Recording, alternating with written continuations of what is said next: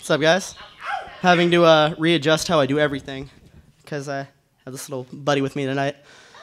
Suiting up. Woo. So how you guys doing? Come on. Jeez, rough crowd. So who here has ever had a paper cut? They're absolutely like the most terrible thing paper can do to you, right? You're wrong. Sorry.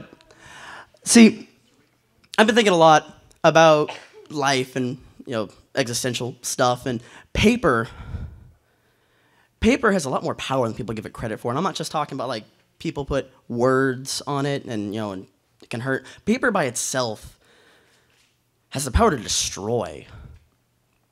And see, when I think about like rock, paper, scissors, scissors, can just slice up paper, and rock can just demolish it. But paper can cover rock. And, and everyone's like, oh, well, nothing happens to rock. It's not true, though. See, paper embraces rock, and it holds on.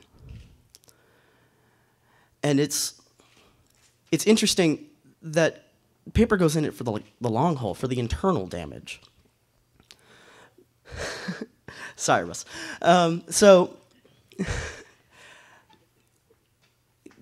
People, I think, like paper embraces rock and, in love or something like that, which, some depends on the paper because, paper's different sometimes.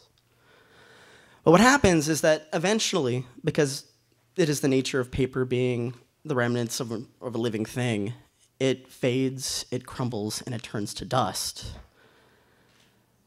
And what it does to rock then is that it leaves it alone. It leaves it in complete desolation. And so rock is sitting here, and even if rock hated paper the entire time, now rock is left with this empty void. And so what I think about with paper is that we are all paper. Our life here in this mortal coil is all kind of finite, which has a beauty to it in and of itself. And so when you hear people talk about wanting to be like immortal or something like that, you want to be a rock in a sea of paper?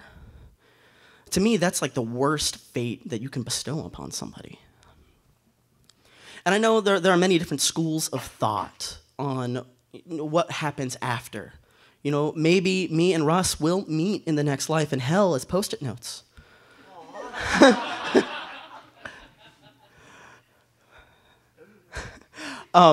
But the thing, you share yourself with other people, though, being paper. And even though the time is short, that does not mean it's not worth it. And something that other people have got me to come out and come up with is be the paper. And be proud of it. This is something I want to share with you tonight. Thanks.